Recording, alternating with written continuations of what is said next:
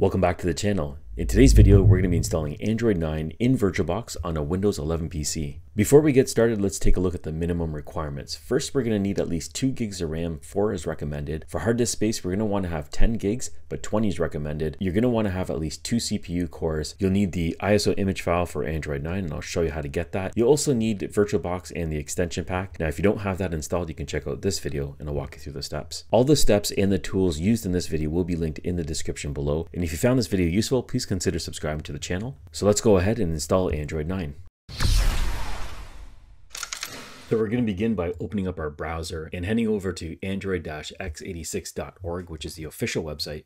We're going to click on the download link right over here, and then we have the option to download it from the main site or one of the mirrors. We'll just go ahead and download it from the main site, which is FossHub, and we'll scroll down a little bit further. The latest version that we have is release candidate 2 for version Android 9. You can see that right there. It is a 921 meg file, and this is the Android 64-bit version. So if your system does not allow virtualization from the BIOS, you're going to have to use the 32-bit version, but in this case we're going to be using the 64-bit version. So we're going to go ahead and click on that and let it download. The download might take a few minutes. I'll jump over to the next step. Okay, so we can see that the download is now complete, and I'll jump over to my downloads folder. You want to make sure you know where this ISO image file is because you're going to have to point to it later when we do the setup. So I'm just going to minimize these windows, and we're going to go ahead and open up our VirtualBox manager. And inside VirtualBox, we're going to go ahead and click on the new button up here at the top, and we're going to give it a name. The name I'm going to be typing in is Android 9.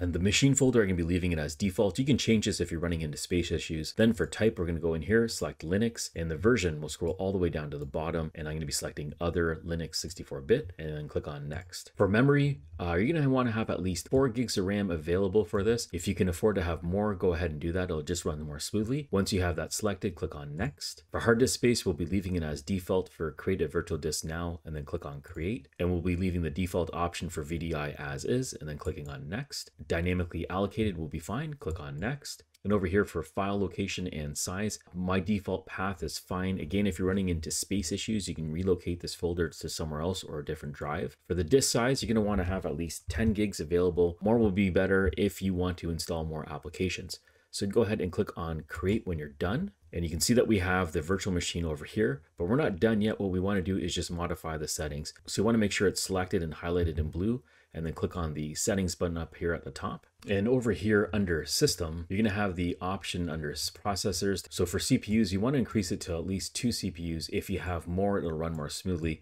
Just keep it within the green space. And then under acceleration, the para-virtualization interface, you want to select KVM over here. And then next under display, we're going to increase the video memory all the way to the maximum allowed, which is 128 megs, which is great. And then over here under graphics controller, we're going to be selecting VBox SVGA. Then we're going to go over to storage, and then we're going to select this empty disk. And then over here on the right-hand side, we're going to be selecting the choose a disk file. And this is where you're going to have to point to your downloads folder where the ISO image file is downloaded. So you can go ahead and select that and then click on open and then click on OK. And we've just completed the virtual machine setup. We can go ahead and install the operating system. So we're going to make sure it's again selected over here on the left-hand side and then click on the start button.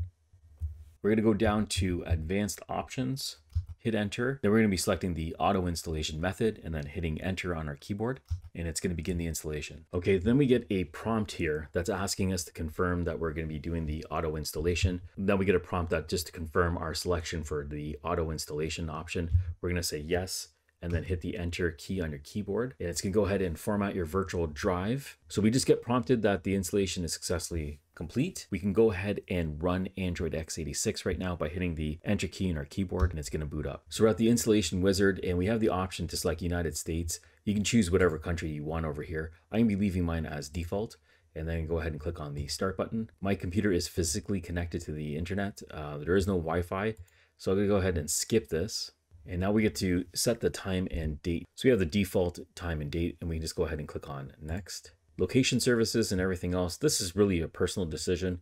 I'd like to disable them, but you can select whatever you want. Click on accept after. And then you can set up a PIN or password. I'm not going to be using that right now. I'm just going to be leaving it as default, and I'll say not now, and then we'll skip this. And then you're given the option for the quick step or taskbar home app. You can select whichever one you want. I'm going to be using the default, and then click on always.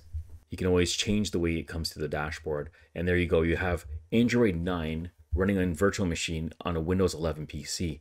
Now, This is excellent if you want to install apps, but I don't recommend it for gaming. If you want to use gaming, you can check out these videos and I'll walk you through the steps of using an emulator. This is great for testing applications or just running Google Apps or Android apps on your desktop. So I hope you found this video useful. If you did, please smash that like button. If you have any questions, go ahead and put them in the comments below. Thank you for watching, and I'll catch you on the next one.